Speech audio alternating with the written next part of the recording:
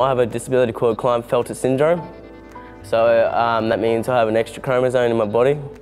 I have ADHD and very bad depression and anxiety.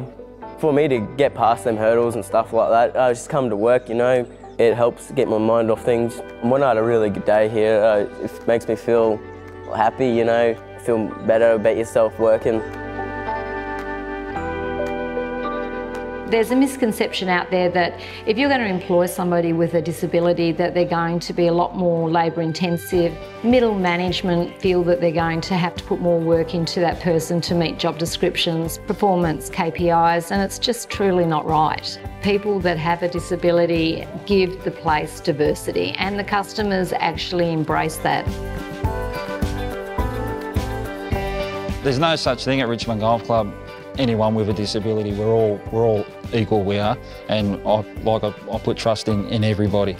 Once they settle into the position and they know they can do it and prove to themselves that they can do it, it's a great improvement in your culture.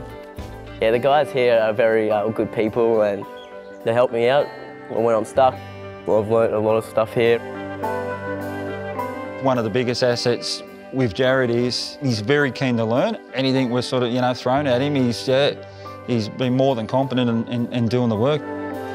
Employing people with a disability gives you such a sense of purpose. They bring a sense of value to the organisation that we truly can be diverse in who we employ.